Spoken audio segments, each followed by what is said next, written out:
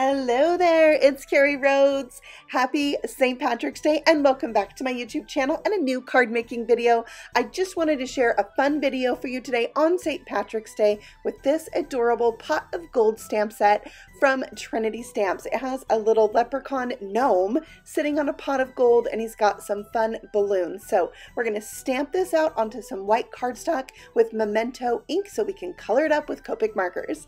I decided to be a little different and color out my pot of gold with some pink markers. I was really wanting to go for a bright rainbowy feel on this card. So R43 is the darkest color. I'm using it first, laying in my shadows, and then I'm going to blend that out with RV23, and that's going to just give the highlight areas so that this pot looks round, it looks a little bit shiny, and I think it's just fun to play with an image and use colors that are maybe a little bit non-traditional. But of course you could totally do a black pot and that would be super fun too.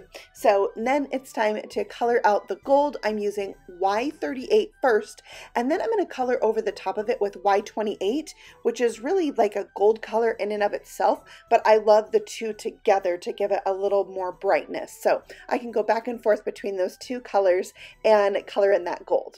Okay, so then I am going to do some more coloring on the gnome, but I didn't record it somehow. So here's the 3 markers I used to color out his beard to make it a nice bright orange. Now on to his little outfit. I have YG17 for his hat and the clovers, and I am using that as my darkest color. So I'm putting in my shadows first, and then I'll blend that out a little bit with my YG06, and that's going to give me that nice highlight. I love using 2 or 3 colors of Copics. I'm not like, you know, super fancy coloring, but I do love coloring with my Copics and keeping it simple. That's what's fun to me. So I have some N markers, so neutral gray markers, to color out the areas that I want to be black. And just going from the dark to the light and having a highlight helps you keep the detail in your image, but also gives you the feel of black. So I'm going to color out the buckle on his hat and shoe with those same markers I used on the gold. And now it's time to do his skin. I am using E35 for that, and I'm just using one color, so I kind of color in one area a little bit heavier to give me that shadow area, and it works out just fine because his skin is such a small portion of the image. So for the horseshoe image, I'm using purple. So V25 is my darkest color and V22 is my lightest, and I'll just go back and forth between that till I get the depth of color that I want. I don't always feel like I have to put all the saturation of color down the first time I color. You can layer it up and go back and forth. Now, this balloon is not sectioned enough to have all the colors of the rainbow, so I kind of took some liberties with it and extended my coloring past the lines so that I could have all the colors of the rainbow, because that's what makes me happy, and I think it totally works out. So don't feel like you have to stay within the confines of the lines on this particular image, or any, right? It's up to you how you want to make it. Take some artistic liberties.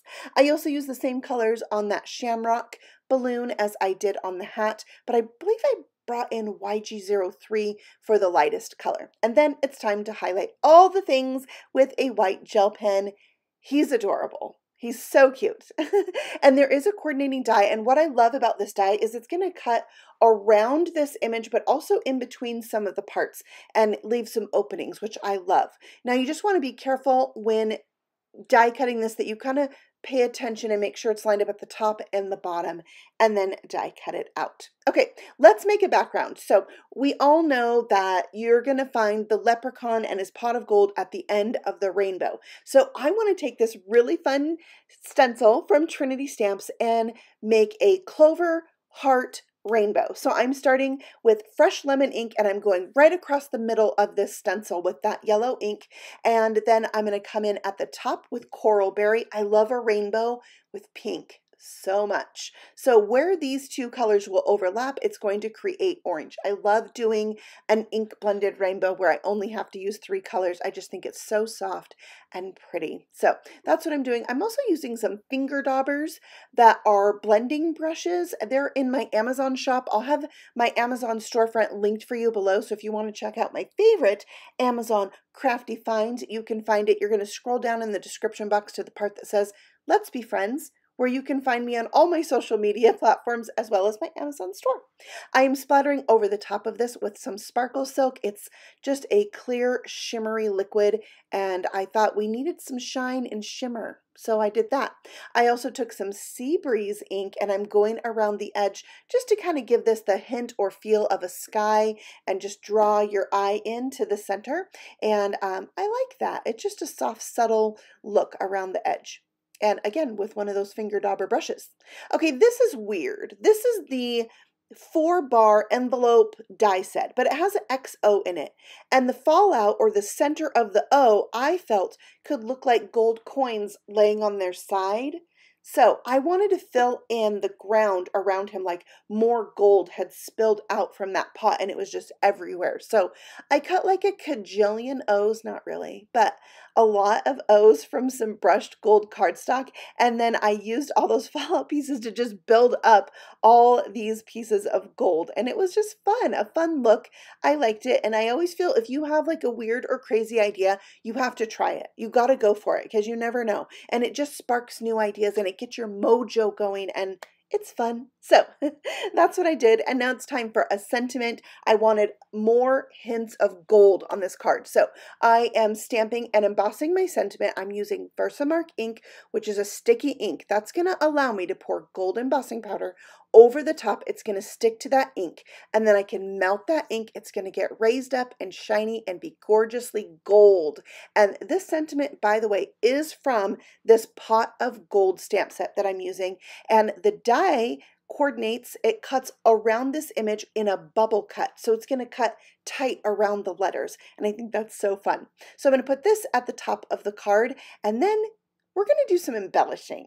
So first, I like to put my card all the way together, do my embellishing last. So this is a 5x7 card. So the base of this is 10 inches by 7 inches, scored at 5 inches. So a nice big card. I love that. And it's called A7 if you're looking for envelopes for it.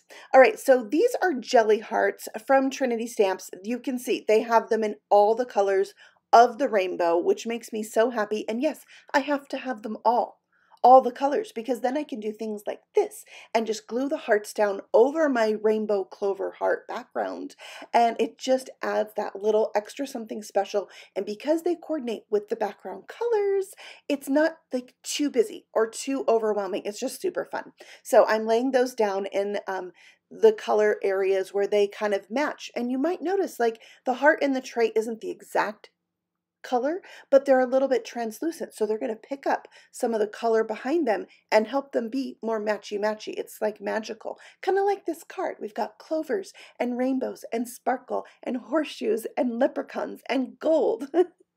I just think it's so St. Patrick's Day, so I wanted to share this video with you today so I could say happy St. Patrick's Day to you and just have a fun day. Find a way to bring a little extra joy in your life and share some with someone else too. Thank you so much for stopping by and letting me share this card with you. I have lots of card making videos and paper crafting fun on my channel, so if you're new here, I'd love for you to consider subscribing, and I'll be back again very soon with another video. Happy stamping! Bye!